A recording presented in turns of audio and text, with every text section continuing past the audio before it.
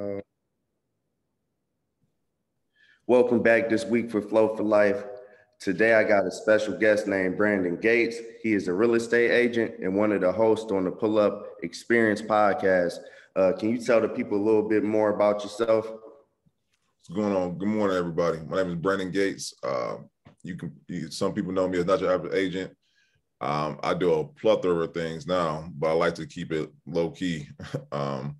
I also have a nonprofit called Legacy Starts, where we're educating millennials and Generation Z on the importance of credit, business, and real estate. And just my whole biggest thing is just not being a typical agent. I feel like I'm more a teacher than an agent nowadays, because I'm showing people the way of how to basically increase their wealth. You know what I'm saying?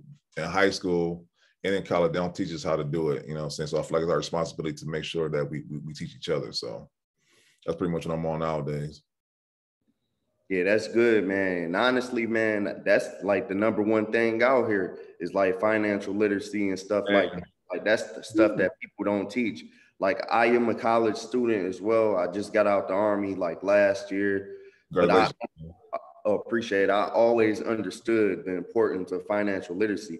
And then it's like I'm in school and it's like they don't teach that, but I'm on the outside learning it every day. And I'm like, it don't even add up. Right. They don't add up at all. The stuff I'm learning, I feel like nothing I'm learning in school, mind you, the military is paying for it, but nothing that I learn in school can translate to civilian life in a realistic way. But you already know that's on purpose, though. You know what I'm saying? Like they do that on purpose. You know what I'm saying? Yeah. That's by design. Exactly. You know what I'm saying? Yeah. So you grew up in Cleveland, Ohio? Yes, sir. I actually grew up all parts of Cleveland. We moved around a lot, but I can say a majority of my life was spent on 114 miles, my friend. Okay. So what high school you went to? For all the people who don't know about Max Hayes, it's a vocational school on the west side. I got a lot of trouble when I went to South. My mom said, you know what, on some First Visit Bel Air, you're gonna take your butt on to the west side and learn an actual skill. What skill did you learn? Building construction. Wow. So that I bet you use some of that experience that you learned into the real estate, not knowing that that's probably why you learned it. No, facts. Like it's funny because my best friend, he's a contractor, and we do some work together, whatever. And he'd be like, "Dang, did you know he's gonna do this when you get older?" Not at all. Not at all.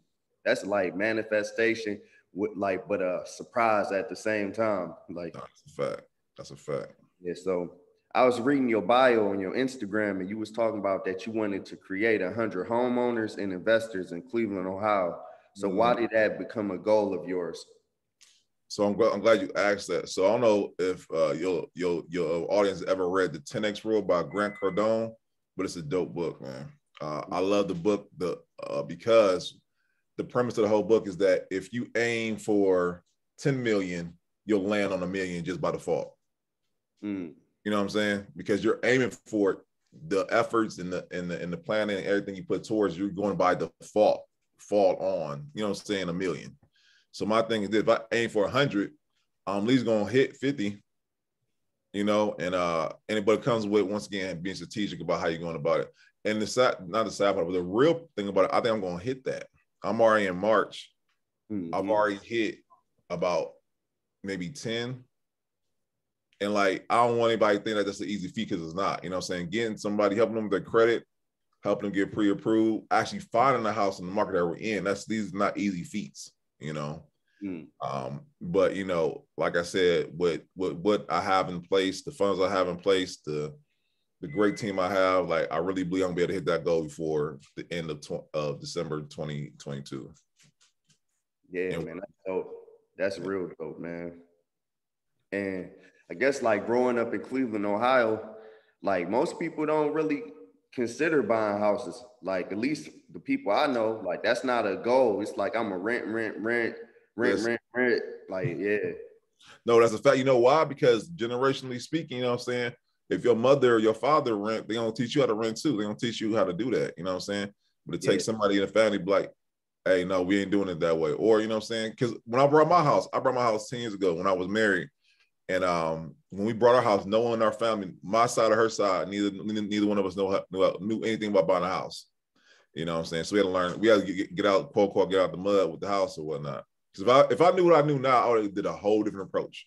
But it is what it is, and that's another reason why I became an agent. You know what I'm saying? Like, I want to be able to educate people on the finer points of what you can do with real estate, and not just telling you this is this, so I get my commission check and then be out. You know what I'm saying? I don't teach you how you can house hack, how you can leverage this for, you know, the equity you have in your home, all these things that pretty much really can get you set if you do it right. Man, no, that's dope, man. And I don't know if you familiar with Jay Morrison. Oh yeah, Jay Morrison's the man. Yeah, like I took his course, the RBC course, the real estate business and credit course, and like he got a lot of information on there for real. I think like getting started in real estate at all, like the first thing you need is education. I don't think you should just go out there blind, but if you do go out there blind, you're gonna learn majority of the things by making mistakes anyway. So you can have the education and still make mistakes. So yeah, I'm trying to get me a house probably in August, but I stay out in Tampa, Florida now, but I am from Cleveland, Ohio. No, listen. Hey, I say you long distance best, man. A lot of people sleep on that. Like, I don't know how the Florida market is down there in Tampa, but I know in Cleveland you can buy your house up here, get the rents up here, and you know what I'm saying, fund your lifestyle down there in Tampa. You know what I'm saying? Yeah, definitely. Because my family, they still in Cleveland, Ohio, but once I got out the Army, I was already like in state to state and out the country and stuff. So when I got out, I relocated to here, you know, to Tampa, Florida. Me and my fiance, we stay out here. So, but the housing market out here is nothing like Ohio. Like for a $250,000 house, you still might get some trash. $250,000 in Ohio, you're gonna get your money's worth. You get a whole mansion. Yeah. So the housing market is real different. And I'm like thinking about moving back to Ohio to get a better house. Because I don't want to like, it might appreciate and value down here, but at the same time, if I'm spending $250,000, I want to make sure I got at least 1,500 square feet or 1,400 square feet. I'm about to say, you get more bang for your buck up here. You know what I'm saying? Like, you don't get at least a half acre messing around with a 250,000, even an acre or two. You know what I'm saying? Versus, like, you know what I'm saying, Florida's, the New Yorks, and the Californias, where 250,000 gets you a studio apartment somewhere. You know what I'm saying? Yeah, definitely. Yeah, so I know that you mentioned that you and your team, like y'all do credit as well, right? Man, that's so important, man. Like, cause I didn't dive deep in credit repair too, and now I'm like trying to focus on consumer law. You probably know about that. That's kind of like the wave right now, in a sense.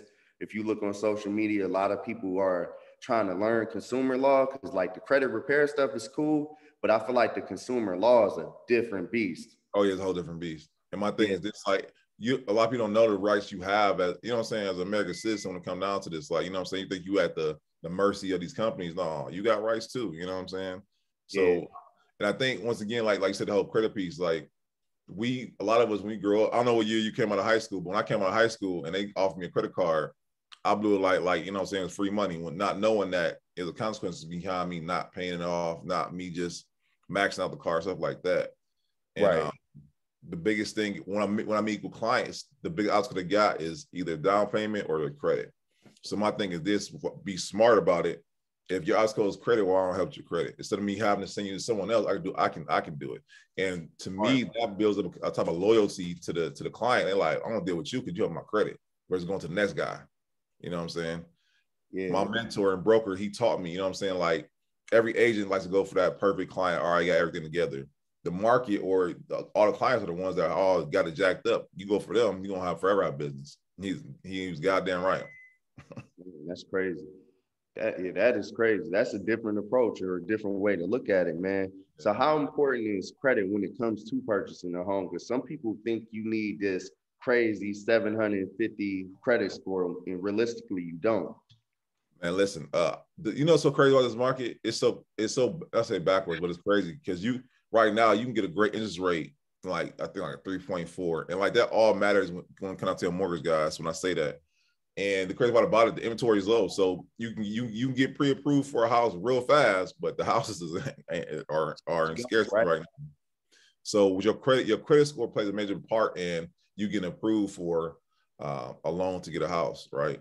But right now, I can get people approved for the 580 credit score. And I don't think a lot of people know that. You know what I'm saying? Like some loans will let you, not saying get away, will approve you with a 580 credit score.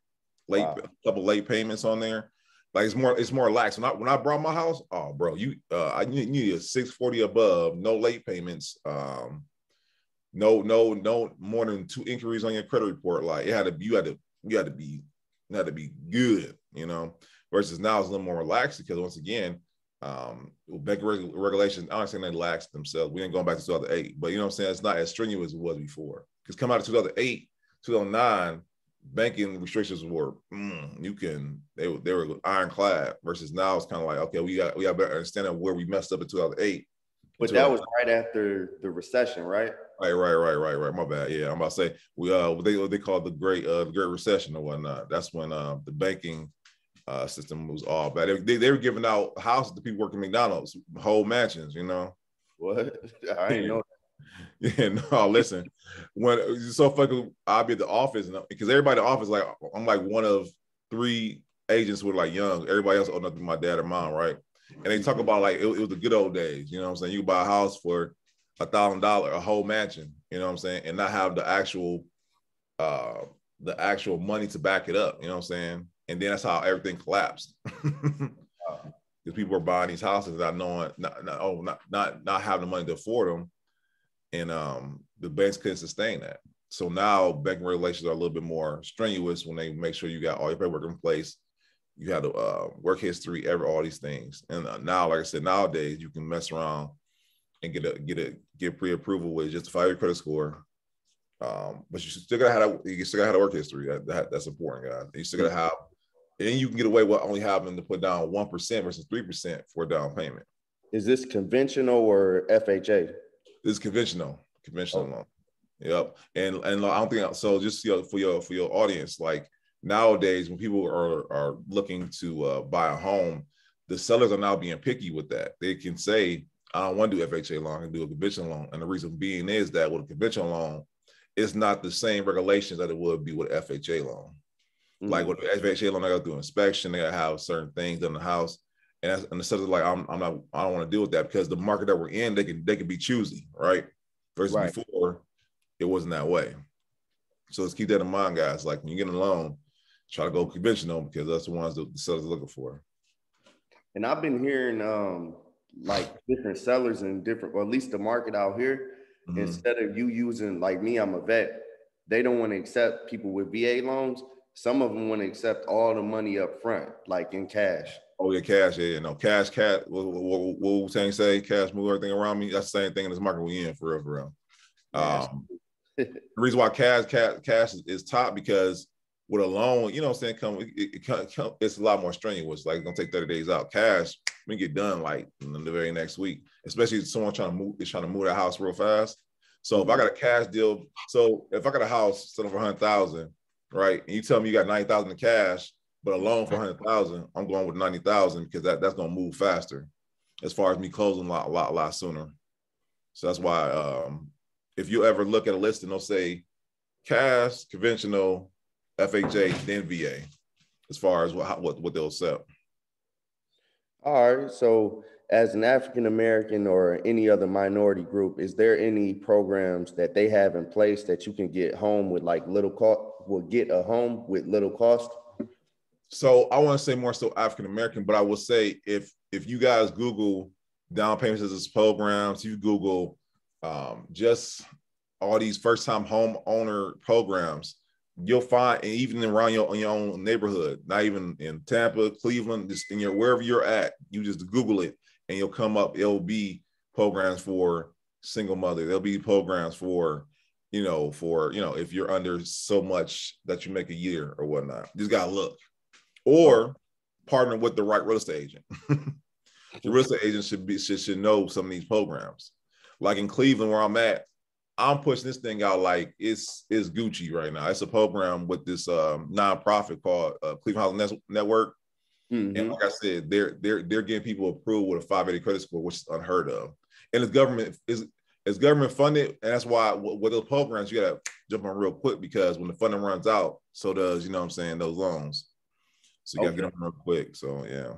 No, that's good information because I ain't know all that. Like I ain't know all that. Yeah. Because you know, the little course that I learned, the RBC course, he never really mentioned that program, like for like mothers. So I wasn't even hip to that. Oh, listen, like I said, you Google it and it should come right up. And like I said, you partner with the right real estate agent. If they're familiar with the city, they should know. Like I can tell you right now in Cleveland, it's about 4 programs I know I get you approved for. You know what I'm saying? And not even with you being a vet. You know what I'm saying? That can get you pre-approved probably that same week. So just gotta give some knowledge. So say if I wanted my first home, right, to be like a duplex or a fourplex, but the lenders say I don't make enough money, what could I do? Oh, that's such a dope question. So I don't know if your audience is familiar with house hacking, but it's a term of what that I like to say. So for anybody, one of the reasons why I'm trying to get into school is because I'm trying to educate these kids who are like seniors in high school about to go to college. And they've been working me down for 2 years, right? And me down, I think a part-time worker makes about what, 20,000, something like that, not even that, somewhere around there. Probably 12,000 if I would pick 12,000, right. And I'm trying to teach them they can mess around and become real estate investors at 18. And what I mean by that is by, like I said, buying a duplex or a triplex, whatever may be available, buying it. And what happens is they'll take your 2 years of working at McDonald's, right? Because you got a proof of income and you have a salary that you're making, but then they'll take that, you got those 2 units or 1 unit as your overall income as a whole, and they'll factor that all in. So now you went from 12,000 to now you're gonna have yearly income of 40,000 now, right? And now that will help you get pre-approved for that triplex or duplex now. So if I learned it correctly, if I remember, it's called total earned income, right? Right. And that rental income is now right. And that now that potential rental income is now part of your overall income now. Okay. Yeah, so that's that, and that gets you approved versus just your McDonald's salary or whatnot. And even with that, it's strategies around everything. When I tell you, it's the way around everything it really is, man. Because you can then come in with let's say you get a roommate, both of y'all are McDonald's now. You know what I'm saying? Now you have 24,000. You know what I'm saying? Which was again makes you guys look better on paper. And you guys, and if they manage their credit properly, they can become real estate investors at 18. Can you imagine at 18 be a real estate? You know what I'm saying? Be a real estate investor. Man, if I seen that would be dope, because I've been seeing a lot of people like younger that's been wholesaling. Yeah, I know some real estate agents might not like the wholesalers, because like the wholesalers, you basically being the middleman. And honestly, if you not an agent and you trying to find your way in, I kind of recommend it. Like, you know what I'm saying? Like, I salute wholesalers. You know what I'm saying? At my brokerage, you know what I'm saying? Like, I feel like it's not a bad competition, but my broker always saying like, how are we going to get the market back from the wholesalers? Because it's a study out there that said 40% of the market share is being taken by wholesalers, and ain't by other agents. It's wholesalers. I ain't know that either. Yeah, because they out there getting it. You know what I'm saying? They the one calling you at the dinner. They the ones who are putting mailers in your mailbox. Versus real estate agents, they wait for you to come to them. Wholesalers are going to the actual seller. Yeah, you know what I'm saying? So you gotta respect the hustle. And I know real estate agents, they got a bone to pick with them. I'm sitting down with them, asking them like, let me learn from you. You know what I'm saying? Because the approach you using is obviously working. My approach ain't working, or used to not work. But yeah, no, I mean with wholesalers all the time. Like I got wholesalers that I work with that if I can't get in if they can't get a deal on the wholesale side, they come to see me on the retail side, and just vice versa. You know what I'm saying?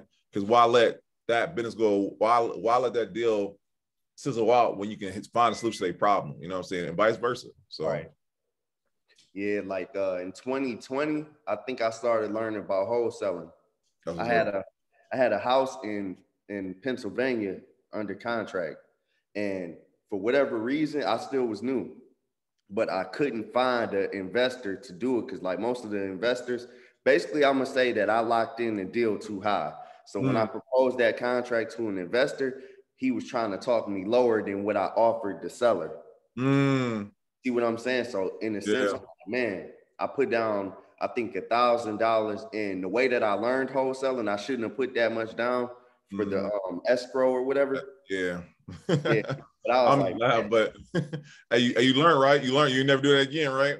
no, I never do it again. And low key, I kind of was like, okay, let me just try to learn that a little bit more. And then once it's time, I'm gonna go back into it when I got more time. Cause like using prop stream, most people don't know about that, but you can go on there and look at like houses that say don't have that much money that's owed to it, good condition, you know, cheap houses that you can go to the seller, propose that. I don't want to say too much about wholesaling, but basically you looking for people that's trying to sell their house.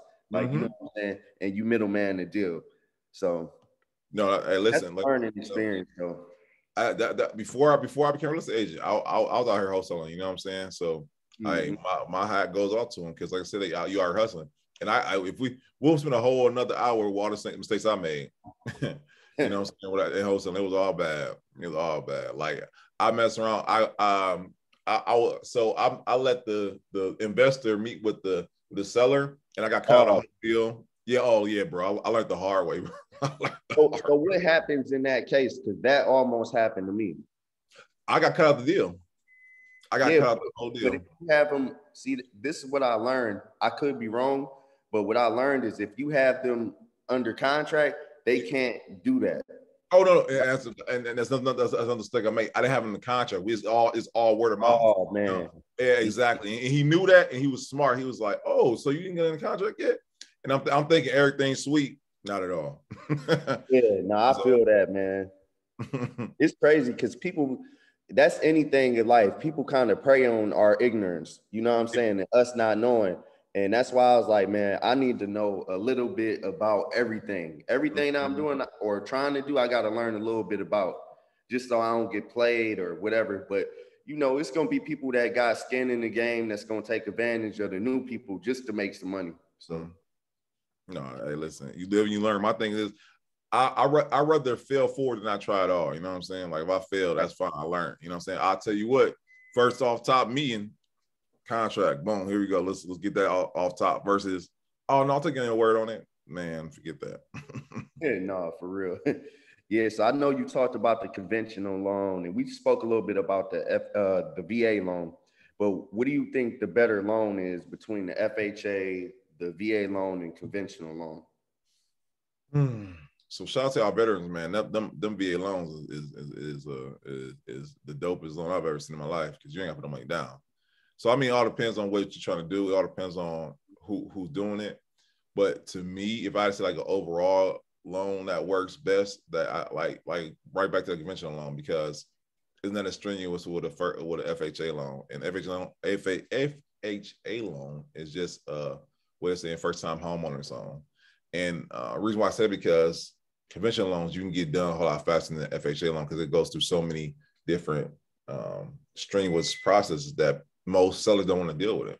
Inspections, this and that. And if they don't seem and deem it possible, it's not going through. Versus conventional loan is not as strenuous, you know what I'm saying? And then you can actually, it's a lot of different things. Like a seller can help put down some more for the down payment. So you know what I'm saying? They can get the deal done a lot faster and with different options versus the FHA loan, which is a lot more strenuous. VA, once again, I'm working with a client right now. She an investor. She got approved for $600,000, man. $600,000 off top. I'm like, dang. And she got to put down no. Yeah, she a veteran. Yep. Yeah, she a veteran. You know what I'm saying? And like my thing is like this, like she ain't put no money down. So she could buy. So we found with a VA loan, you can only get up to like a four suites, a four unit residential place where it becomes commercial. So you can't get any commercial with VA, but you can get up to a four suiter. So a commercial unit is over 5 units, right? Yep. Okay. Yep. And you found out the hard way because that's as soon as you heard she got 700,000, she went straight to the top, which I respect. But we found out the hard way that you only do residential. You know what I'm saying? Man, that's crazy. That's still good though. Like, oh yeah, no, it's good. It's good. You know what I'm saying? But when you hear 600,000, you going straight to the top. Like, I'm gonna give you a whole building. You know what else I found out? Not to cut you off, but something else that I found out was if you have one VA loan, you can use that for another, well, not use that loan, but you can get approved for another VA loan as well. And I didn't know that. Bro, and let me tell you this. I won't say, but I know this other veteran that's using the VA loan. She took it. So when she got approved for one, she went to apply for 3 other ones. So she got approved 3 times at the same time, right? At the same damn time. And this is another play that everybody ain't hip to. You can get approved multiple times, and you can use all 3. Because what happens is you got 30 days to lock that down, 3 different units, and they can't do nothing about it. Yeah, but honestly, they won't be able to see that either. Like, because they don't go off your credit report. If I'm saying it correct, stop me if I'm not. No, you're right. Same thing with cars too. Like if you want to hop on the Turo stuff, not trying to take it away from that, but if you wanted to get 5 cars, you know, so it'll hit your credit as an inquiry, but it won't show up on your report till like 30 days later, maybe. Exactly. Sometimes more. So if you can do that with houses, man, and get like 4 units here, 4 units here, 4 units here. Hey man, it's a no-brainer. Like, listen, bro. Like that's why I love this real estate thing. And like you said, though, like Wall Street Trapper. I don't know if y'all hip to Wall Street Trapper. Man, listen, when he was on who podcast is he on? I'm a podcast head. He was on Black Wealth Renaissance, and he said in order to play the game, you gotta know the rules. You know what I'm saying? Once you know the rules, you can play the game. And man, when he said that, man, it just changed my whole mindset. Like, you're right, you gotta know how to play. And you know what I'm saying? I know we as a people, we're behind the 8 ball in that, you know what I'm saying? But once we know it though, we getting it now. Yeah. I think it's been a change since like the pandemic started, as far as like our people, the ones that's the risk takers and the ones that want to change their situation. I've been seeing a lot of people in different courses, like buying different mentorships. Like me, I'm a mentorship person. I'm always in the mentorship, buying books. People might say, yeah, he a nerd, this and that. I don't care what you say. I'm gonna change my whole family structure. That's what I'm on.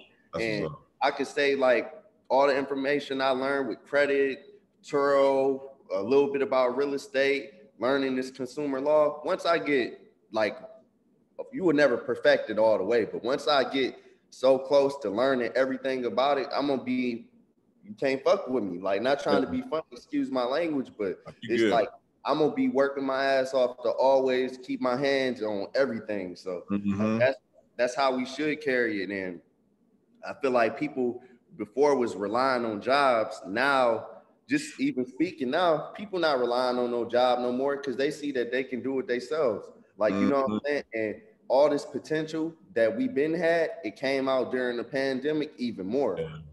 No, that's a fact. Shout out to Black Wealth Renaissance because they're talking about, like, we went through our whole renaissance. Like you said, during the pandemic, Earn Your Leisure, Black Wealth Renaissance, all these podcasts come out, and like financial literacy was that was the newest craze, and now it's growing. It's a phenomenon. I was in the barbershop the other day, bro. We in the barbershop, the barbershop back in the day, so we talk about rappers, we talking about all this, not this shit that don't matter, you know what I'm saying? All this stuff that not paying us, not even real information. We just get debating about who can rap better. Bullshit. And the barbershop, we talking about stocks now. We talking about, you know what I'm saying, actual ways to like grow our wealth, which is blowing my mind. You know what I'm saying? I'm like, this wasn't talked about a minute back, you know what I'm saying? But it's a new wave though, you know what I'm saying? Yeah. And honestly, with this information, I believe like in the Black community, I feel like with all this information we learn and stuff like this, we can bring down the crime rate. We can stop the murder rate, everything. Yeah. I believe people that's getting out of jail, they end up going back because they ain't have access to the information that we've been tapping into. But if they get a hold of this and start like doing trucking or something like that, and then they have a fleet of trucks, they'll never want to be in the streets again. No, that's facts. And my thing is this though, and this is where we gotta be careful because now we are learning. I just I say not my fear, but my worry is that as soon as enough of us get on, they gonna switch it on us again. You know what I'm saying? And then you kind of see it with the whole metaverse thing. You know what I'm saying? Like now we over here now. You know what I'm saying? So we gotta be careful and do our due diligence. You know what I'm saying? And like you said, because I feel like we kind of behind the 8 ball on that because this stuff they've been learning since they was kids, and stuff like that, right? Now they're on a new way with the metaverse. We got to make sure we just got to continue learning, you know what I'm saying, and continue to progress as a people. and now it gets stagnant. Like, you know what I'm saying? Like I'm seeing it for what it is. I'm even on the real estate side, I'm seeing like people are buying real estate in the metaverse now. Like that's a big thing. Like people are actually buying virtual land. And my thing is just like, you know what I'm saying, we gotta make sure we stay on the cut of edge. Of course, keep learning, keep knowing the present, but don't just stay here, look toward the future. You know what I'm saying? Definitely. So I guess speaking on like home ownership, right? Why do you feel like people lack the mindset of home ownership? Because a lot of time, I think a lot of people seen it possible when they growing up. If your mom was a renter, your grandmother's a renter, or if your, you know what I'm saying, your great grandfather is a renter, you know what I'm saying, that's all you know.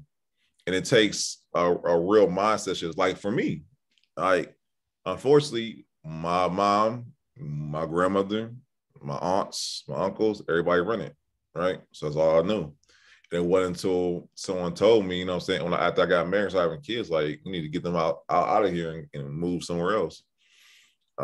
So my thing is, it comes back to mindset, you know what I'm saying? One, to be shown as possible, and two, like you said, mentorship. Mentorship is key. I know it's cliche to say, but it is what it is.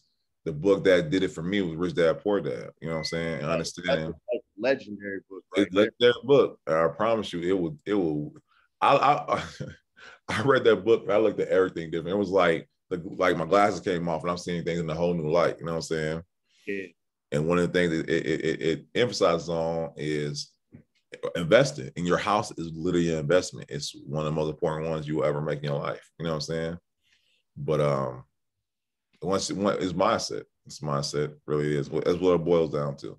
So, and that's why I push it so hard. Me doing this nonprofit, Legacy Starts, is because legacy and the tagline, Legacy starts with you. You got to be the one.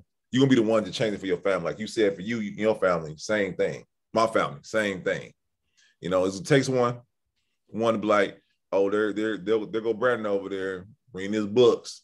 You don't think you better than anybody else could get a house? No, I don't think I'm better than anyone else. Do you want to know how to do this too? Yeah. You know, I can teach you. I can show you. At this point, I'm just trying to build a legacy. Like let's leave our family some. When I leave this earth, I want to be able to leave land. I want to leave properties, like life insurance. I want that to be high. You know what I'm saying? I want all my nieces and nephews, my son, like they all need to start with something. Because a lot of us, when we turn 18, we going to a community college maybe. Then we might transfer over to a university. Yeah. And it's like, you know, like what now? Like we don't have anything and we owe student loans and now we trying to get a car. We struggling. Like I don't want my kids or nieces and nephews to struggle for nothing. And I can say legacy is the most slept on thing in our culture. Like most people ain't think like that. They just living to live. Yeah. I can't tell you how many times it kind of bothers me when I get on the internet or I get on social media and like someone passed away and everybody acts like GoFundMe, you know what I'm saying? Like it's unfortunate that, you know what I'm saying, that we got to do that instead of actually getting a life insurance policy. One of the things I learned, you know what I'm saying, from one of my clients was that in the Jewish community, what they do is that, and that's how they build wealth. They do it through insurance for so while. They'll get an insurance policy of the eldest person in the family. They know they're going to die. They know they're going to die. And that's another thing. We get out the mindset. We're all going to die, right?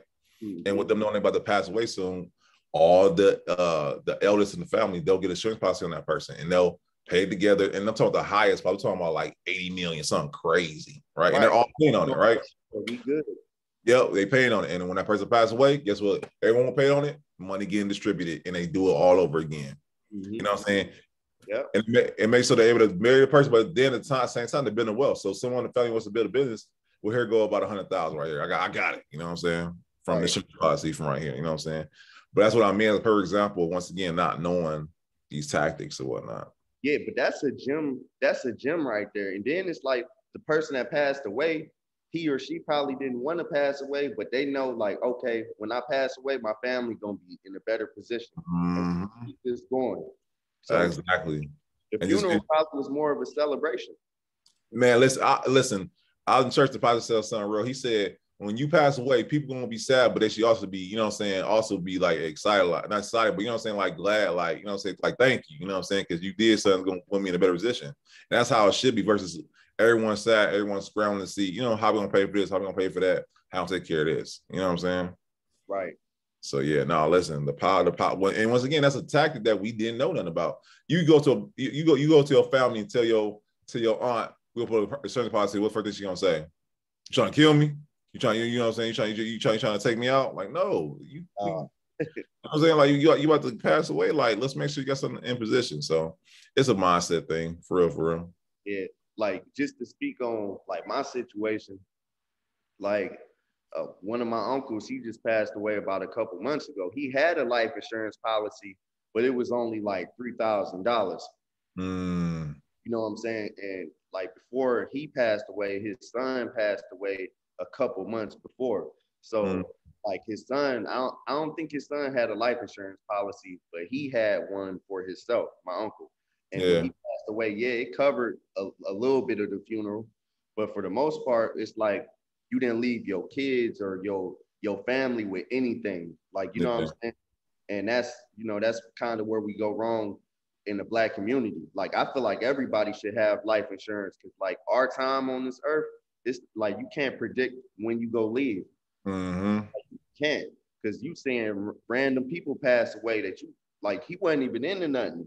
How they murdered or like. It's like you thinking it won't be you, and it can be you any day, any moment, any time. That's a fact, bro. That's a fact. That's a fact. Like, I'm pretty sure people, no one will leave out the house in the morning saying, I won't die today. You know what I'm saying? Like, they go out, going to work, going out, seeing this person and thinking everything's sweet when they, you know what I'm saying? They don't know it's the last time they can walk out the house. And I think we just got to wrap our heads around that. You know what I'm saying? Like, death's inevitable. But what you, like you said, legacy. If you think about how this is going to affect my future, for not only for myself, but for those around me, I think everyone will move differently if they did that way. You know what I'm saying? No, definitely. So can you tell me about your rent to own program? So it's a couple different programs. My thing is that if you guys go on the internet, once again, Google is a monster, but it's a program I directly deal with called Divvy. And what happens is they'll buy the house for you. They'll actually go out and buy it. And what happens in 3 to 5 years, you're making payments, but part of the payment is going towards a down payment toward the house. So they're pretty much grooming you for home ownership. The only flip side to it that I warn my clients that you're going to pay more than you would normal rents for it. So, and my thing is this, and I will say this to the day I die: if you can rent, you can own. That's a fact. Because the fact of the matter, you're paying this money, the amount of money you're paying towards rent, I can guarantee you'll pay a whole lot less in a mortgage. So, yeah. So, yeah, I mean, and once again, it's all about your situation. Like, rent to own program, I'm not knocking them, you know what I'm saying? Because their situation, a lot of people, they might not want to own because they're going to be somewhere else soon. They're going to be going to another state or whatever. So I get that. But if you're going to be living there for the next 5 to 10 years, why not own? And then, you know what I'm saying, get the appreciation, take the appreciation and go put it towards something else.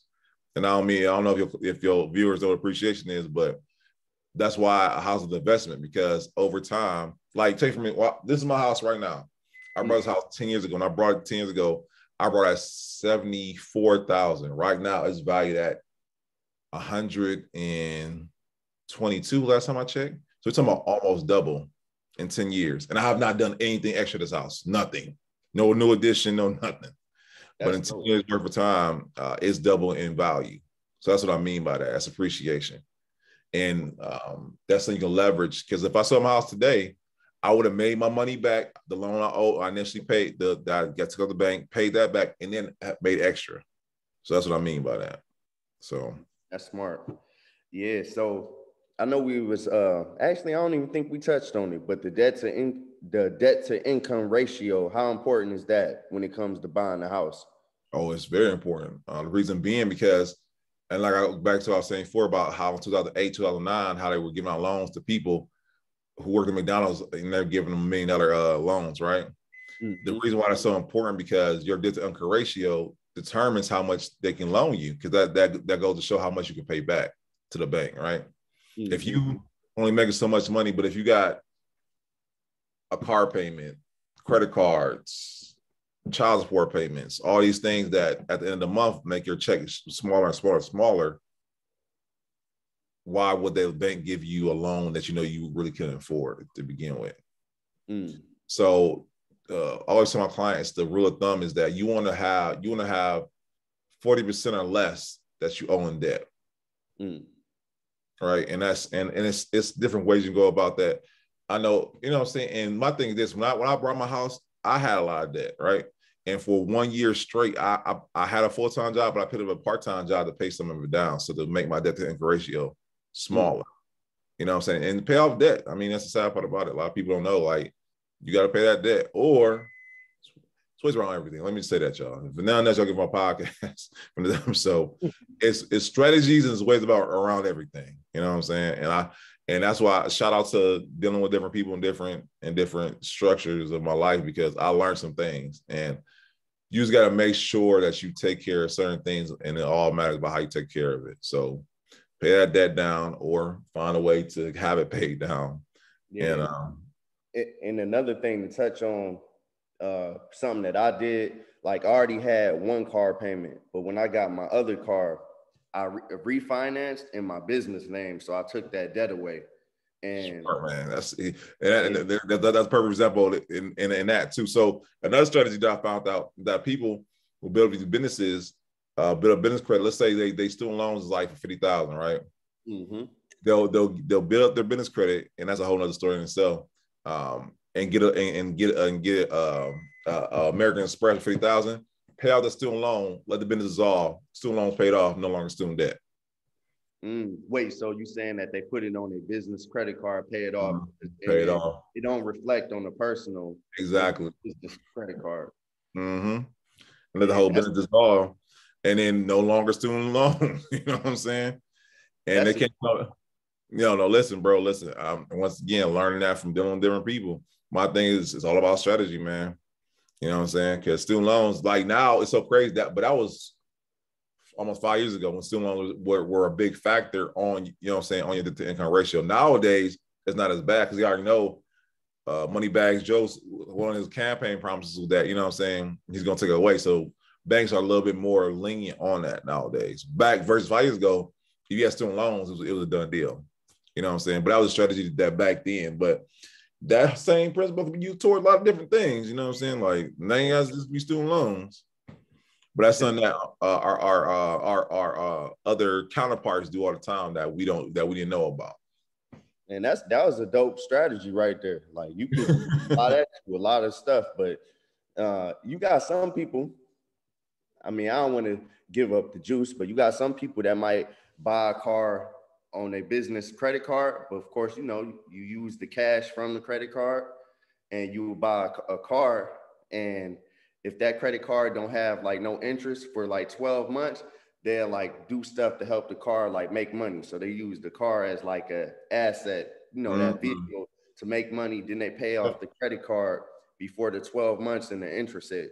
So it's like, it's a lot of different ways to make money, to get your debt down. Like, you don't have to rely just on one source of income. And that's something I learned. As soon as I got out the Army, I'm like, I'm about to tighten up on financial literacy, and I need to be sharp.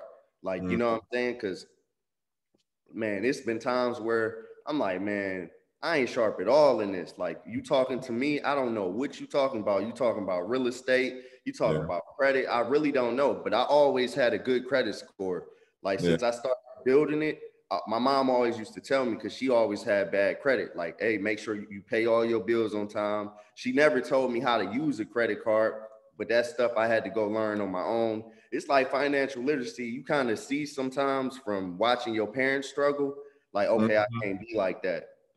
Yeah. No, listen, you know what?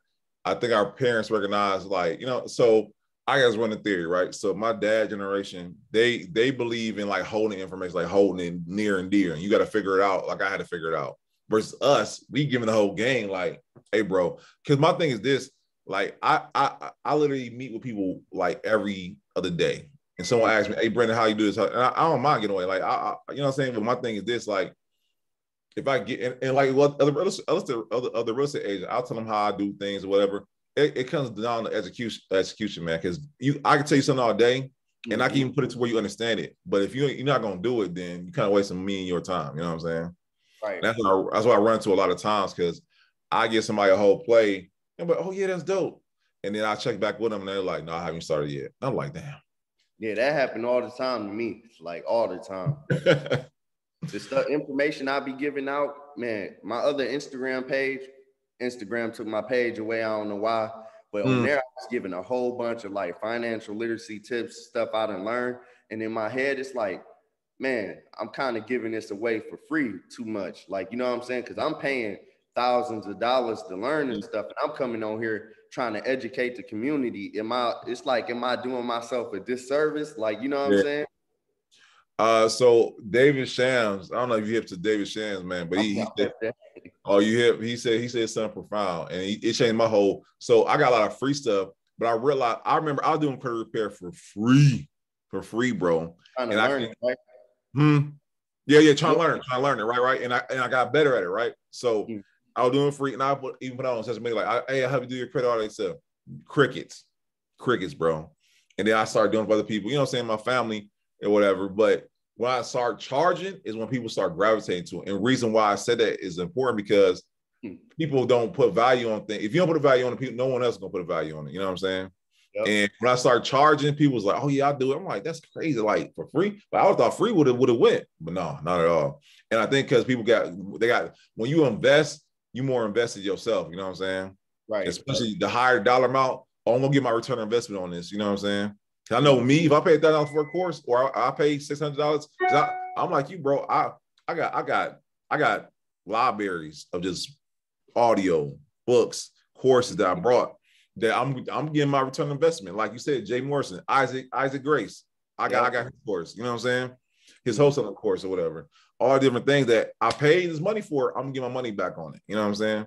Right. But to go back to what you said, you can give out free game, but I found that people only really invest when you make an investment, when you tell them they got to make an investment. You know what I'm saying? Yeah, and even like speaking on like credit repair, when I first started, I like tried to help family for free. But then once I started posting on social media, I'm like, okay, hey, look, I just started credit repair. I'm doing it for $250. Now, when I was doing it for $250, I was getting people, but I wasn't getting people like that. And then once I started learning it more and more, that's when I went up on the price to like 600. Like, you know what I'm saying? And I'm like, if I'm gonna be doing all this work, I can't do it for $250 no more. Yeah, because you're dealing with clients. Hey, look, don't apply for nothing. Make sure you pay your bills on time. And before you look at 3 months down the line, damn, you got a late payment. You just applied for 5 things. Like I told you to keep your utilization low on your credit card, and you max your card out and not paying it down. It's like it kind of make it look like you wasting your time. But I tell them too, like, look, I'm only repairing like this current moment today. I'm only repairing what's on your credit right now. The future is on you. Yeah, so it's on you. Yeah, because you repair the credit all day, but if they ain't got the mindset or the principles down to keep to maintain it, they'll be right back to you, and that's fine. But I rather, you know what I'm saying, I'd rather you get it right the first time. Right. Yeah. So I know that since you were a real estate agent, you probably negotiate a lot. So can you speak on the power of negotiation and like when it comes to doing a real estate deal, like, and provide me an example of how a buyer can talk a seller now? That's a great question.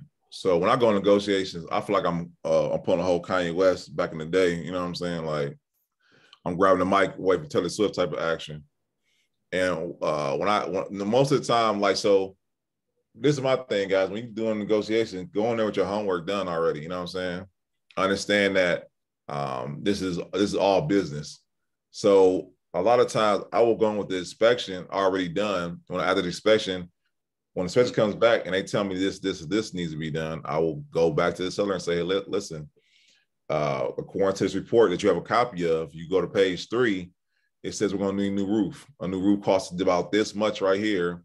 You know what I'm saying? So with that being said, you initially have listed 9,000. We're coming back to you at 85 because it's going to either you take care of the roof or we'll take care of the roof and we'll reduce the price on there. You know what I'm saying?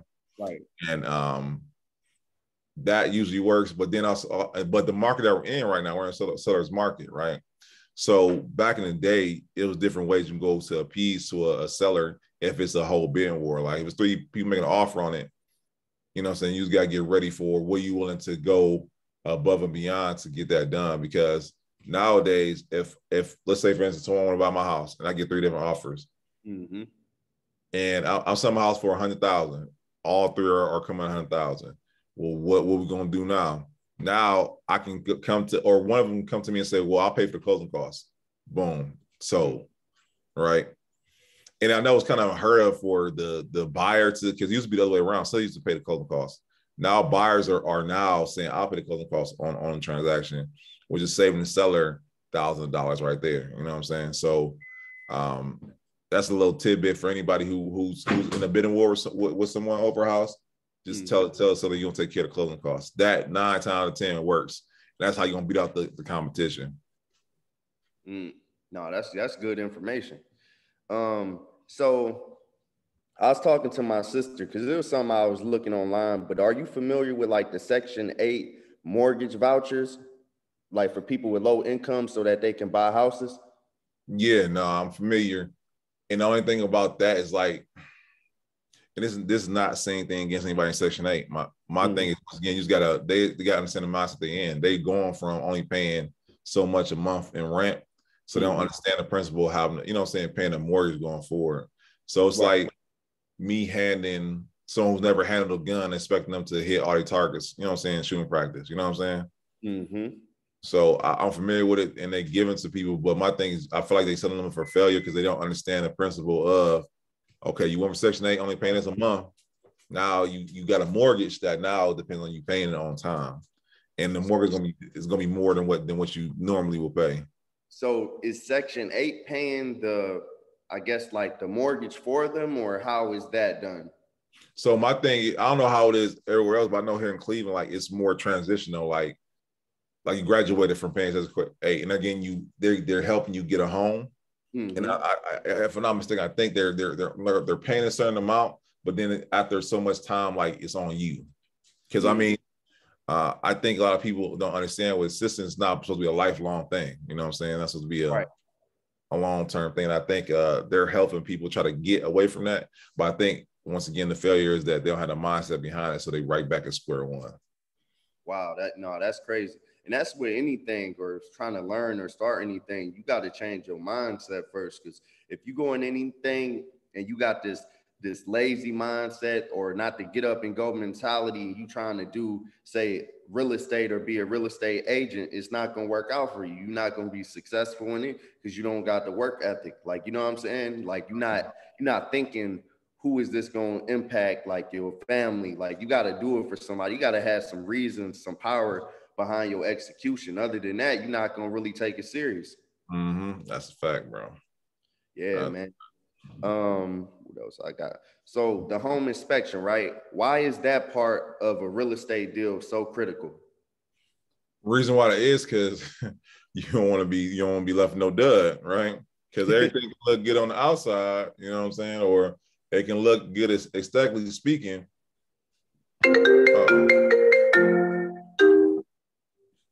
Oh dang.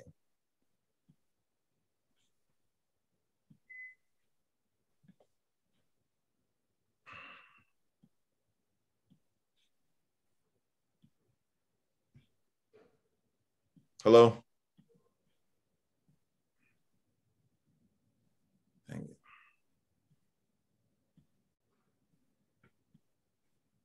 Can you hear me still? Yeah, I hear you. I was going to ask, like, you got to get that phone call? No, hell no. My bad. And I hate how my phone is hooked up to my laptop. My bad. Yeah, that's how mine is. My bad. I took that off. But I'm sorry. What was the question again? The home inspection. Why is that so critical when it comes to a real estate deal? My bad. So with a home inspection, like I said, you don't want to buy a duck because aesthetically everything can look good on the outside, but foundationally it can be all bad. I've seen houses that, you know what I'm saying, look good on the outside, yard clean, everything good on the inside, going inside, it look like a trap house, you know. And then the foundation is all bad. Structurally speaking, is all bad. Like pretty much is pretty much about to crumble. And that's why inspection is so important, because you don't know unless you have someone with the knowledge looking at it. You know what I'm saying? Because to us, you know what I'm saying, some might look sweet, but further investigation, like, you know what I'm saying, like it might be termites, it might termites in the wood, or it might be you might need a new furnace, you know what I'm saying, or just these things that we're not familiar with because we're not trained to know. And there's been a lot of times where I've had and thank God for inspections, because I've had it where inspection will make it or break you buying a home, because you don't foresee the things that are going on. And that's why it's so important. Still never. So a negotiating tactic that some people use is that they don't get the inspection. I advise never do that. You know what I'm saying? Because why you advise me to not get one? That means there's something wrong that you don't want me to see. So if it ever come down to that, move on to the next one, guys. But they're important, because now you're basically making sure your investment is sound. You know what I'm saying? So never skip on the inspection, because you'll find the problems that you normally wouldn't even know, because you don't want to be in the house a year later and the roof caves in or something like that, or you go step on the floor coming from upstairs and you fall right down to the basement. No, definitely. So another question I got, right? Because I don't know the answer myself, but a lot of people, some people have bankruptcies that they just apply for within the last, say, 2 years, right? So if you got a bankruptcy on your credit report, like, is getting a house or getting a mortgage realistic? So yes, a lot of people I've dealt with. Only thing about it, and I always try to advise my clients who are like looking to get in bankruptcy, I always tell them don't do it. Right. Like try to find another route, because if you do off top 2 years, you gotta wait. You gotta sit down for a little bit, because that bankruptcy, even though it gets you away from getting garnished, gets you away from them calling you like crazy, is going to put a red mark on your credit for those 2 years. You won't, like, people see that, they're like, no, we can't do nothing with you. Because, you know what I'm saying, it just shows that you're not responsible for money. If you someone says something real profound, they say your credit score is your adult, is like an adult report card. Yeah, you know what I'm saying? And all you're showing to the lenders is that I can handle money or I can't handle money. And when you have a bankruptcy on your credit report, that is saying to lenders, you're failing in that. Oh, yeah, I get that. Yeah, man. No, that definitely was a good answer, man. Because a lot of people, they be saying like, I got this bankruptcy, but I'm trying to get this house, and then they like, me doing credit repair, can you get this bankruptcy off? I tell them like, yeah, it's a process, and if I'm saying this correct, you can stop me if I'm wrong, but a bankruptcy actually not supposed to be on your credit report, but I guess they got like LexisNexis and all those third party consumer reporting agencies that like fish around for this information, and then they find some public records and they put it on your credit report. But if you send a bankruptcy letter to the courthouse and asking them like, hey, can you confirm or deny that you gave or put like this bankruptcy on my credit report, most of the time they're going to say that they didn't put it on there, and that a third party like LexisNexis put it on there. Yeah, no. Some weird stuff like that. And if anybody familiar with credit repair, that's what it comes down to. That's what basically all credit repair is, them verifying that these things or these accounts are verified, or, you know what I'm saying, that someone can see your signature or verify that you made these, you know what I'm saying, that you made these debts or whatnot. So that's what it all comes down to. Like when I talk to clients all the time, they're like, is this, you know what I'm saying, they're asking me like, is this wrong? You know what I'm saying? Because I know I did it. And I'm like, it's not wrong, because what people don't know when it comes out to businesses, man, business is real shrewd, man. It's real shrewd.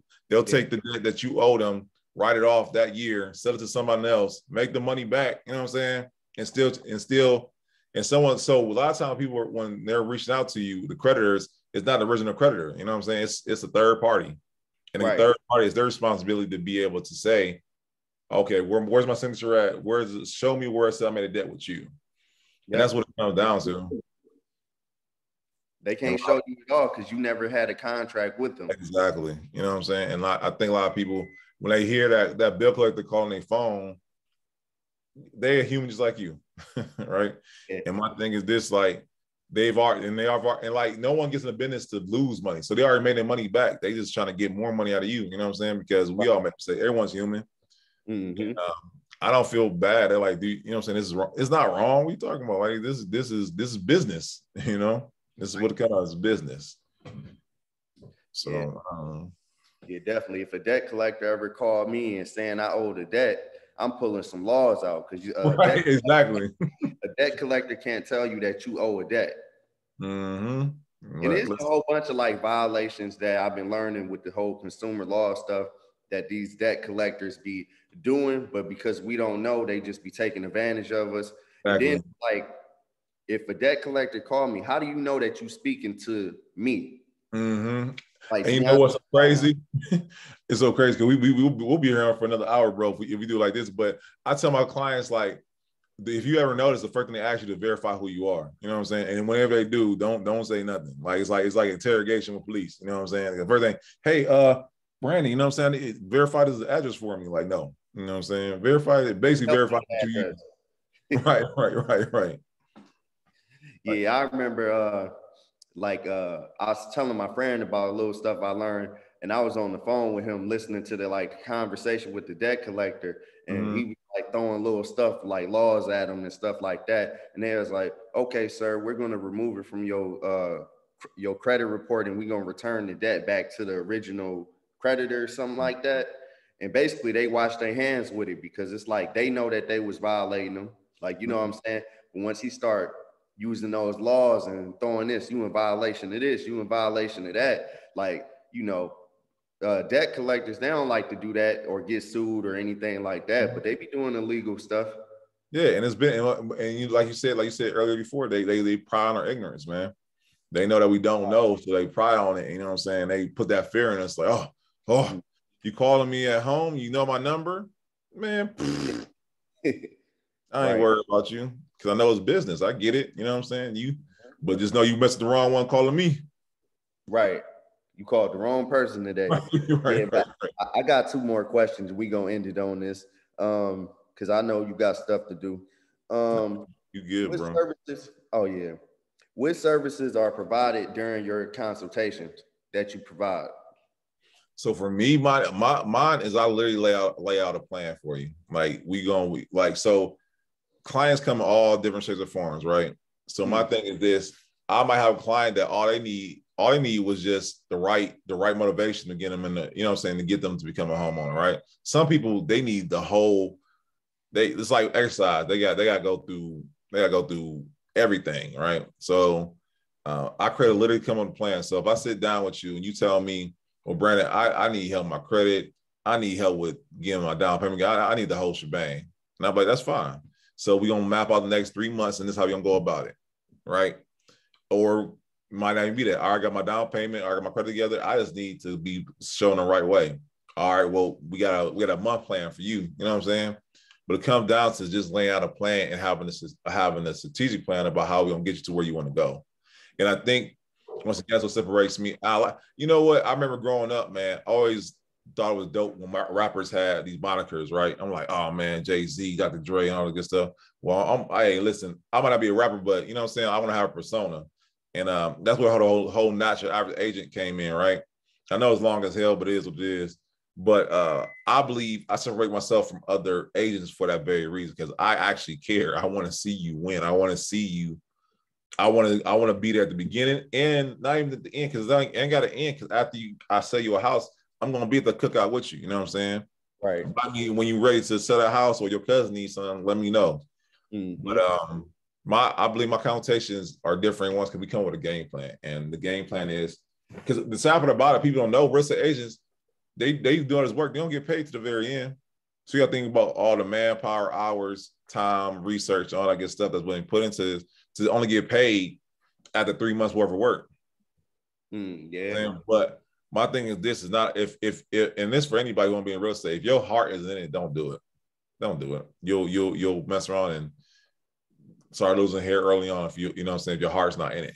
You know, so you gotta have a passion, work with people. You know what I'm saying? So I guess to wrap it up, I always ask my guests this: what's more important to you, the journey or destination? Ooh, that's a dope question. For me, my journey, my journey has been just that, a journey. So I don't know where this is going to take me in the end. So it's all about the journey for me. And along this journey, I've met so many great people and done some great things already that out of, you know what I'm saying? Because my story, how I became a real estate agent, is one about Triumph, man. I got my license after I got divorced, right? And like I said, you know what I'm saying? I'm not about to take the time and just, you know what I'm saying? Like, of course, I went through the proper channels to, you know, grieve and, you know what I'm saying, get my mind right. But during that time, I was studying. I was getting ready for this real estate, man. And man, I took this test. I took the test. Ooh, I don't tell you how many times. I took the test 4 times, right? Mm-hmm. And you know what I'm saying? Like I get on the first try. Everybody played it off like, oh, I passed on the first try. I did not. So I had so much stuff going on. But when I did pass it, I passed it with the mindset, like, you know what I'm saying? Like, ain't nothing gonna hold me down. You know what I'm saying? Ain't nothing gonna hold me back. And when it happened, it happened. And I said all to say, like, the journey along the way just showed me, you know what I'm saying, no matter, you know what I'm saying, stuff might come my way, but it ain't gonna stop me, you know. And I want that whole mindset when it comes down to people trying to get a home. Same thing, like, yeah, you might have some pitfalls, but it ain't gonna stop you. So right. Yeah, it's a journey for me, bro. Yeah, definitely, man. So how can people follow you on Instagram or Facebook or and connect with you? Maybe you can be a real estate agent to them. So yeah, just let the people know your information. So hey, if you guys ever want to reach me, Twitter, Facebook, Instagram's all Not Your Average Agent. And average is abbreviated AVG, not the whole thing spelled out because that'd be too long. But it's all one word, Not Your Average Agent. If you guys even want to text me or call me, my number is 216-450-4048. If you just want to pick my brain, just ask me a question. I'm available. You know, plainer than that. Yeah, and I want to say shout out to the Pull Up Experience podcast. Y'all like what y'all doing over there, man. I just watched that episode with Cam that y'all had on there. Oh yeah. Cam is dope, man. I love Cam. That's man. My guy right there, man. I did I want to say my first or second podcast with Cam. No, listen, bro. And we'll be a whole nother episode, but talk about podcasts. But you want to talk about the hack, the networking hack, that podcasting, where is that, bro? Like, I always tell everybody, get you a podcast. Right. So many dope people, and I learned so much. Just like how me and you talking, I promise you. Strangers too. Like, I really don't know you. Right. No, listen, it's like you kind of tailor your own school for real. Because the question I asked someone on the podcast, question I want to know. You know what I'm saying? Same. Right. Mm-hmm.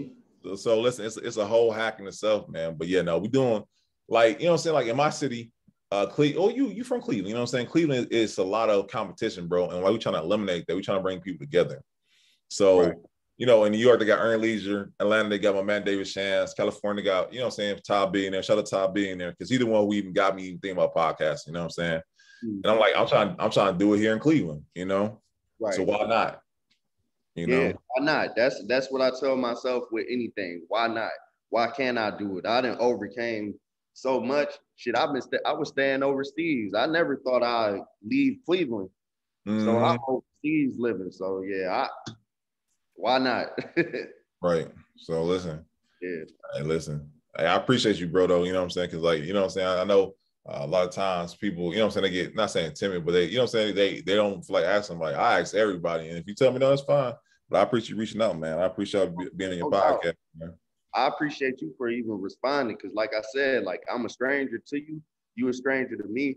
But you still, well, we know similar people. You know what I'm saying? People friends, but I appreciate you for even responding, because some people don't respond. Like, they might look at your followers like, I'm building this page up, and I can say, like, I got like maybe 600 followers, 500 something followers, but it's like, I'm building it up.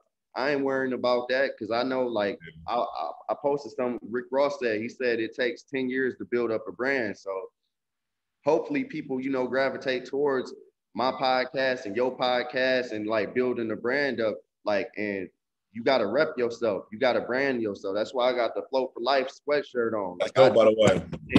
That's dope, by the way. Yeah. And like, I don't know if y'all do that as well, but I think it's like beneficial, like just to be out and rock the pull up experience brand or something like that. And people, man, people gonna ask you like, what brand is that? Like, what is that? And you like, oh, this is the Pull Up Experience podcast. Check us out on Instagram, YouTube. Like, people think that it don't make a difference, but people gonna ask those questions. Right. No, listen, bro. It's funny you said because we work on that right now to speak because we gotta do something because like earned leisure got assets over liabilities. You know what I'm saying? Yeah, We gotta do something. So we got something in the works though. But yeah, that's facts though because you don't catch me rocking on Gucci and nothing like that. I rock my own brand. You know what I'm saying? I don't wear that. Right. Right. No, It's that's not even that I can't afford it. It's like I can't afford it mentally. Like, exactly. There you go. There you go, bro. No, that's facts. You know what I'm saying? So no, I appreciate you, man. Like I said, hey, and like my thing is like everyone like, oh, you got a big follow. I don't care about none of that. That's irrelevant to me. You know what I'm saying? I just think I thank God for it. But at the end of the day, that you know what I'm saying? Like, I don't care if you got 5 followers or 15 million followers, because you humans like I am, you know what I'm saying? And the time it takes for me to talk to you, you know what I'm saying? That's basic human courtesy. You know what I'm saying? I get time restrictions and stuff like that. But at the same time, if I can learn from you, we learn from each other, brother. I'm all about that. Right. All about that. You know what I'm saying? And now I know, now we know each other now. You know what I'm saying? I can hit you up. I'm in Tampa, like, hey, bro, I'm in Tampa. What's up? You know what I'm saying? Let's look at this market. That's what I'm with. Like, let's network with like-minded peoples who want to build legacies, who want to build brands, like who want to change their whole situation. Mm-hmm. Like, I don't hang out with people that ain't trying to go towards the goal. Like, you know what I'm saying? They running away from it. I'm trying to run to it. Like, you know, yep. Yeah, man. I appreciate you for, tapping in, and, we're going to connect in the future, the near future, hopefully, you know what I'm saying? And we're going to keep it going. But thank you for coming on. Yes, sir. I appreciate you, man. And hey, shout out to y'all for watching. You know what I'm saying? y'all the real ones. Definitely, man. All right, man. Enjoy your day. Yes, sir. All right.